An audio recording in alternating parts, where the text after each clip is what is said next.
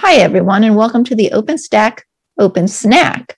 I'm Amy Marrich. I'm a Principal Technical Marketing Manager at Red Hat, and I serve on the Open Infrastructure Foundation Board of Directors as well as the Technical Committee. So let's go ahead and talk about OpenStack. And what is OpenStack?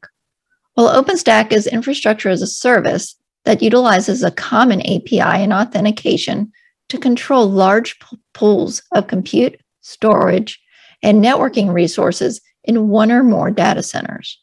Now, more recently, you can use third-party services like Kubernetes or Cloud Foundry in addition to the OpenStack SDK and Horizon dashboard to manage your bare metal virtual machines and containers which reside in your environment. Now, OpenStack is made up of various projects that comprise different component areas in order to create a comprehensive cloud operating system.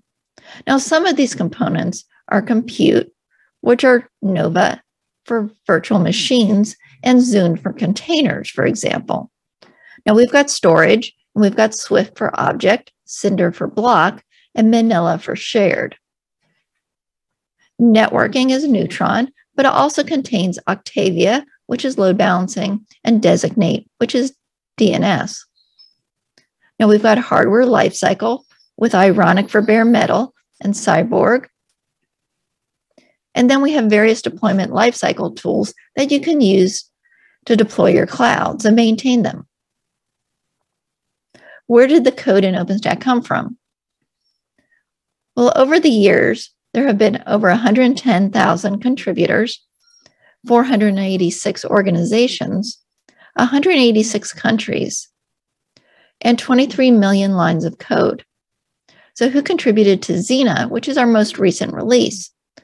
And during the recent Xena release, we had 680 contributors, 125 organizations from 125 countries, and 9,775 commits for 1.4 million lines of code. Now, there's several different ways you can contribute to OpenStack. You can do code, documentation, and translations, or you can mentor, give operator feedback, or help run meetups and events. And for more information on how to contribute to OpenStack, check out https://docs.openstack.org/contributors.